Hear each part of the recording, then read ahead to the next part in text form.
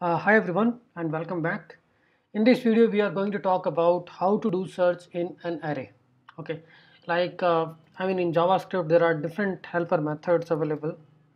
Const array, and if we get any random array, there are many possible ways to actually find a particular element exists in an array or not. Like simply you can do a includes index of and find, like this is an object, right? And what we are doing, we are just iterating onto this object. We got the names.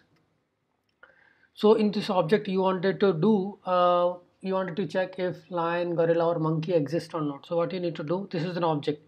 You have to do a map and just return the string of an array of names. That's it. So here we are getting the names of string, and here you can do includes index of and find. Now includes will return true and false. Always remember true and false. Index of returns index if element is there, otherwise it will return -1. And find will return the object if element found. So find you can directly apply on this object.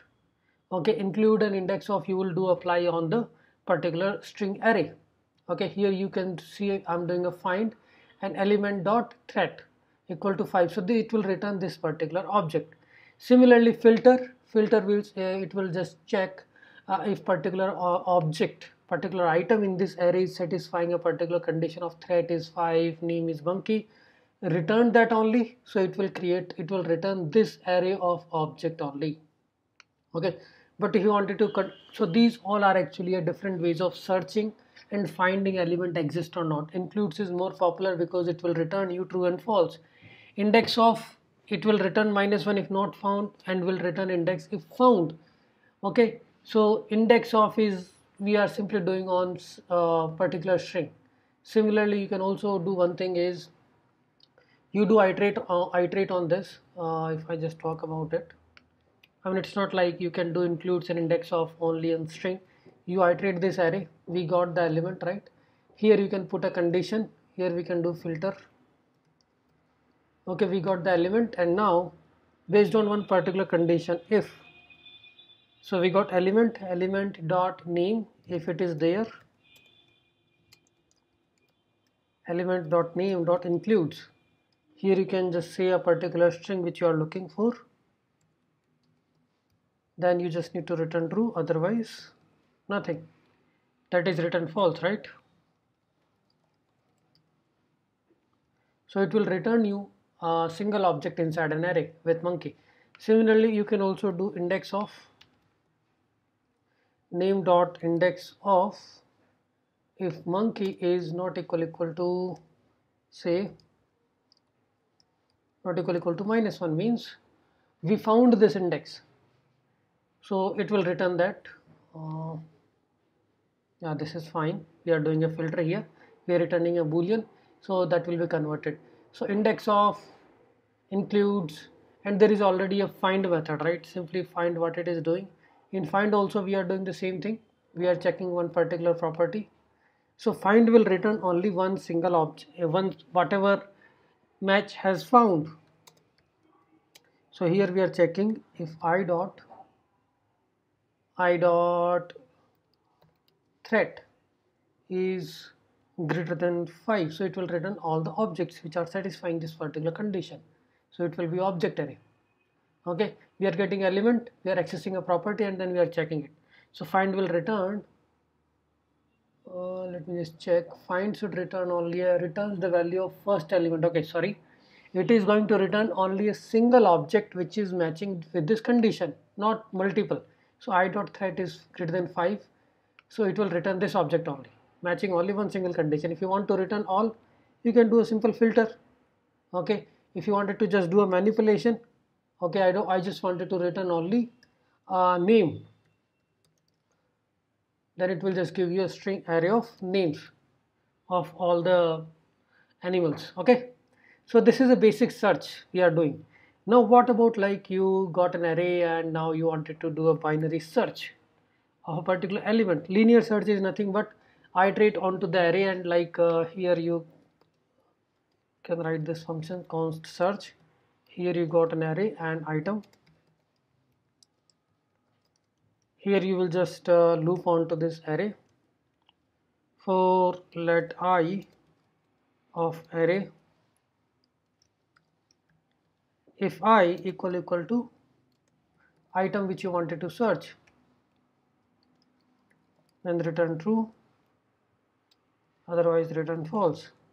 Right, it is just trying to find that element exists or not. So this is the linear search.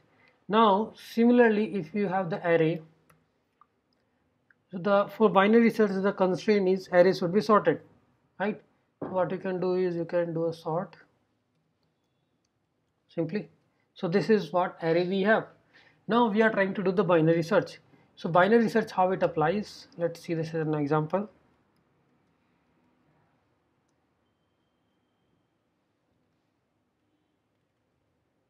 12, 17, 19. Okay, the array length is, if you can see, 8 is the array length. Okay, if I wanted to search a particular element which is 15, okay, let's see, this is the 15. So what I will do, I will try to get the mid of this array. Okay, mid of this array means, let's say I have one more element, let's say consider these are odd elements for now. So the mid of the element is 12. So 15 is greater than 12 or not? If yes, then we are actually reducing the array size to this. We already know that we can't get 15 in this particular section because these all elements are lesser than 15. So our problems are reduced like this. Initially we have to do search on n, then we are doing search between n by 2, and then we are doing search in between n by 4. So the complexity which you are going to get is n log n. So this is optimized approach, right? This is called binary search. And how we apply it, you can actually do a recursion call. Recursively you can call a particular method, or you can actually run a simple loop. So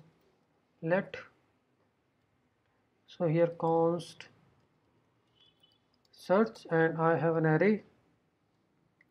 So inside this I will get array and the element I wanted to search, start index and end index. Start index and end index will be 0 and n minus 1 initially. Okay, if start is greater than end, which is not possible, if you are passing any wrong data, then return false, otherwise let mid, you will get the mid of it. Why it is throwing warning?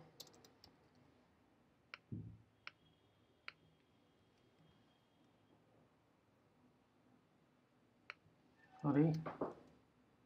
Okay, so we are trying to get the middle of it. So what we will do is math.floor, we will just do a start plus end, and we will do a divided by 2, and we will do a floor of it. Okay, here we will just check if array of mid, this is the mid index we have received, equal to the element which we are looking for, then return true, otherwise our search will continue. Okay, here we will check if array of mid, this is very basic algorithm which everybody is aware. If this is the case, then we will recursively call this function search again, and we will pass array. Okay, array of x, the index will change, start will be start, mid minus 1. What it is saying is, if array of mid is greater than x, means this is to be found in the first part of an array. Otherwise we have a reverse other condition, which is this element exists in the second half of the array. So we will do a mid plus 1 and end of the index. Okay, simple. This is the recursive, so it will just return true or false if it is coming up.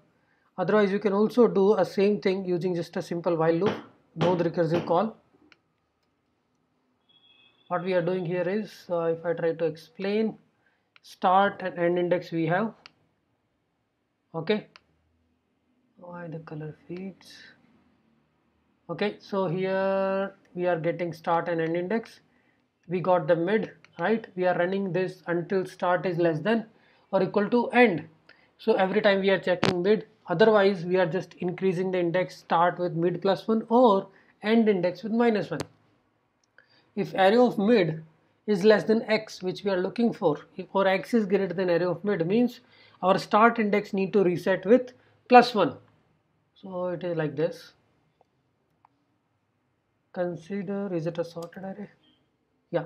So if mid is 12 and we are looking for 17 or 19, then we will just compare. If mid x element is greater than array of mid, then we will start looking inside this particular array. So mid is mid plus 1, okay, and we will again do a start end by 2, because this while loop will keep running and we will keep checking if start end by 2 if element is there in the mid or not. Otherwise again it will be a second half, then we will check in the second half of an array. Now we got the new array, right?